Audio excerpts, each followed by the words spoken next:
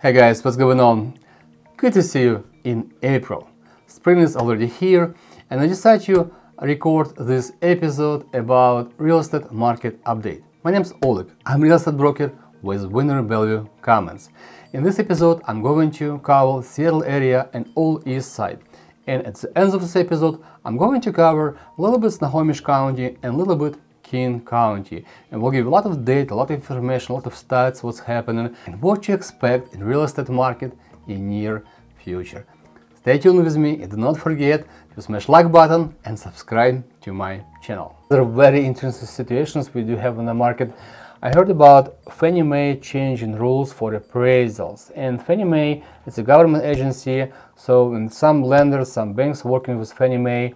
And what's changing right now in the market for mortgage side?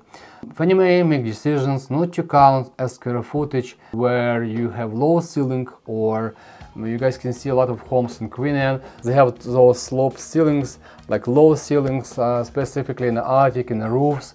And those square footage not going to be counted as a livable square feet, even if livable square feet. So what that means? It means if you're going to sell the property and you have one of those Queen Anne properties with low ceilings, or maybe with a second floor in the roof, and those square footage not going to be counted if you're working with buyers who using lender who using Fannie Mae. So this is like really important to understand who is your buyer. If you're a seller, you decide to sell the property, you need to know like who you're working with. You need to know what kind of loan your buyers have, because maybe you list this property like 2,000 square feet and the appraisal will come up and says this is property only 1,000 square feet, and this is going to be reflect a lot of sellers, a lot of people, and some buyers not going to be able to buy the property, but also some sellers not going to be able to sell the property if they're working with Fannie Mae lender. But I'm sure Freddie Mac going to be adopt this as well, FHA going to be adopt this as well. Those changes we see in our industry, and those changes important for the clients, for sellers specifically, who have those low ceilings houses, second floors in the roof. That's going to be make very difficult to sell those type of properties. Guys, as you know, a lot of talk about coming up recessions, specifically on YouTube, and a lot of buyers hoping to get lower price for the houses. They're thinking when interest rates going to be increased, like increasing right now, and this continue going to increase even more, they're hoping more listings going to be in the market available. They're gonna get better deal, and they're gonna be buy house for lower price, and that's going to be happen. But what we see right now in real estate market in all Seattle, all Eastside locations, it's totally a positive thing. We see right now very low inventory and very high demand. Supply is important in real estate market, and even with high interest rate increase almost for 2% within few months, like 2-3 months. 30 years mortgage rate for confirming loan for conventional buyer is about 5%, 5.5%. And increasing mortgage interest rate for almost 2%, decreasing buyer's power for 20%. Imagine if you're buying a house for like $700,000 in Seattle, or you're buying a house for $1 million in Eastside, you decreasing your power for almost $200,000. That's a huge decrease. And you guys can see, so to have sellers market, we have from 0 to 2 months inventory, which is we're fighting right now to get more supply, but we don't have the supply for last probably 7-8 years. And only I remember in 2018 when we got more supply and we was slowly hit into recession, but COVID came and everything changed again and switched back to the seller's market from the buyer's market, and just continue going on the same things. But to have a buyer's market, we have to have balanced market before that. Buyer's market in real estate, we consider it if we have 4 months inventory on the market and those houses going to be listed for 4 months doesn't sell. That's will be strong buyer's market. But balanced market between 2 to 4 months inventory. We don't even have a 1 month inventory in most locations. Like on East Side right now we have 0.4 months inventory, and that's going on for almost 1 year. And to get to the balanced market, and we have to have a lot of supply.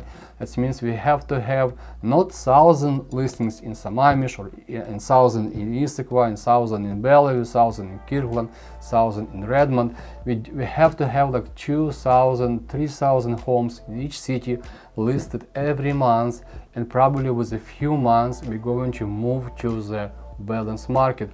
But myself, I'm clearly not see that. And why I don't see that? Because those people who thinking maybe to sell the property, they want to buy property in same locations, and they ask me the same questions. Okay, Oleg, we're going to sell property, but what we're going to buy?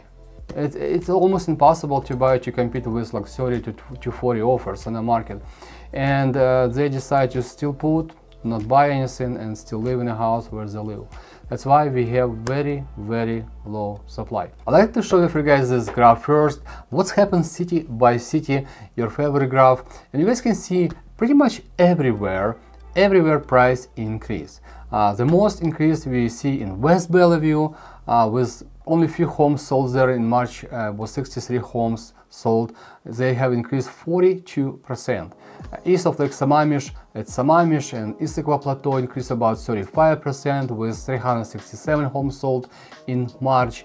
And in Seattle, for example, we have the most increase in Bellard. In Bellard, we have 524 homes sold, and with 14% price increase. And I'm not going to go through each city. You guys can pause this video and look for yourself for your city what's happening. But in general, even we have some listings in the market, we have probably like thousands homes sold in months of March. We still have huge demand from buyers. We have price increase in every neighborhood around Seattle and Eastside. And now let's jump into Eastside, and I'll go through specifics what's happening in the month of March. You guys can see with me on the screen right now, $1,700,000 medium sale price, and price increase year over year for about 26%. We have 0.4 months inventory. It's very low inventory, with 779 pending sales in March of May. But also what we see, we have increased inventory a little bit from previous March, from 0.2 months to 0.4 months, and for me this shows a little bit positive trend. I hope you're gonna get more listings and going to have this nice splash for the buyers from this hotness of real estate market. Also, I want to come back to inventory, how inventory is important regardless what interest rate on the market. You guys can see on this slide on the east side, average for 10 years we have 0.9 months inventory in months of March. Right now we have 0.4 months inventory. It's a pretty much half from the normal, from the average what we have. But even if you have average, you guys can see for last 10 years price increase like between 9%, 3% to 30 and 26% for last couple of years. And as of selling, 89%, with only 4% property did not close on time. So what is 4% property I'm talking about in my market update? So those properties get under contract, but for some reason buyers decide not to deposit earnest money. Sometimes they have like 2 days or like 3 days, and they decide to walk away in the property, and those contracts pretty much fell apart. 95% of all homes in Seattle Eastside sell in less than 15 days on the market, and about 1.8% selling between 15 days to 30 days. But also I want to show you guys, see medium sell price to list price. They sell about 20% above asking price. This is like 95% of all homes in Seattle Eastside selling about 20% above asking price. What that means? So pretty much every buyer who submits an offer right now, they planning to submit an offer with 20% above asking price. And winning competition or winning buyers probably submitting even more, but 20% above asking price, that's a lot. But those sellers who did not price property right, or maybe overpriced property, and property did not sold within first 15 days, you guys see what's happening. It's selling 98% from the list price. So they're selling for 20% less than people who price property right. So pricing is very important, and very important to work with experienced agents who know how to price your home and how to bring your home to the market. And switching to Seattle areas, You guys can see with me on the screen right now, we have medium sell price in March, $970,000 with 18% increase year over year. And when was a good time to buy a house in Seattle, guys? It was in 2019. Prices was dropping from 2018 for about 8%, but after 2019 prices continue to increase slowly, and this year they increased the most, 18%, with medium sell price again $970,000. In Seattle we have right now 0.3 months of inventory with 873 pending sales recorded in Northwest MLS. For Seattle, guys, you can see on this slide we have right now 0.3 months inventory, but average for 10 years it has to be about 1 month, but right now we have 0.3 months, so it's much lower than average. And now we see hotness in Seattle's areas as well, and Seattle real estate market. Seattle real estate market much more affordable than Eastside, probably half price from Eastside currently, and we see from like 20 to 30 offers right now in Seattle. We have high demand for housing market and a lot of buyers interested in Seattle and specifically in North Seattle's location. 71% of all homes in Seattle selling above asking price and 17% selling at asking price, and property selling above asking price was about 5 days on the market. It takes about 10 days to sell property at asking price, and 91% of all homes in Seattle selling less than 15 days on the market. Pricing is very important, not just for Eastside, for Seattle and for any locations. Make sure you price your property right to get top dollars and to get multiple offers. And let's cover a little bit Sammamish County and King County.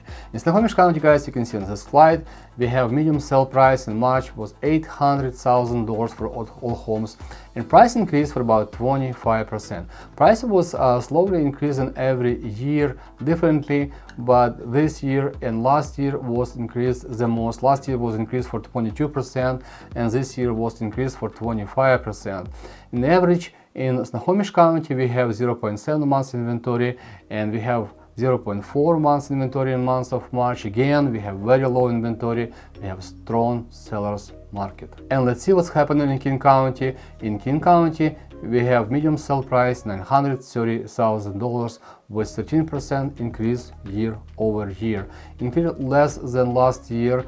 Last year was increased for about 15%, but also we have very low supply, 0.4 months of inventory, comparable to average inventory supposed to be in months of March. Right now 0.8 months. We don't have probably 50% home used to have on the market right now, and a lot of sellers did not sell in property, and we still have strong sellers market in King County as well. I know it's very difficult to be a buyer right now, but to buy property you do have to prepare to win this game, and you have to start early. We're hoping to get more supply in Seattle and Eastside, but nobody knows when we're gonna get those listings on the market. I don't believe increasing mortgage rates is going to be help for that. I don't believe inflation is going to be help for that, because a lot of investors looking for real estate as a hedge against inflation, and they want to buy more properties as well. But I'm thinking what's going to be changed in the future if we're going to have some kind of big recessions or unemployment going to be changed to increase. So if you see, guys, unemployment increasing and we have less jobs available on the market, that might be leads to the more listings on the market, more sales, and going to be better and easier for real estate market. And also my thoughts about why is this happening in our area. You guys can watch the video, I will put it in descriptions below, about Silicon Valley #2, why this location is really hot and why a lot of buyers want to buy properties near Seattle and specifically in the Eastside location. Watch that video, and that video going to be answer a lot of your questions about hotness of real estate market. I think that's it for today, guys. Smash like button, subscribe to my channel, stay tuned for future episode, and I hope you enjoy. I hope you like this content. We'll see you guys next month. Make a fantastic week.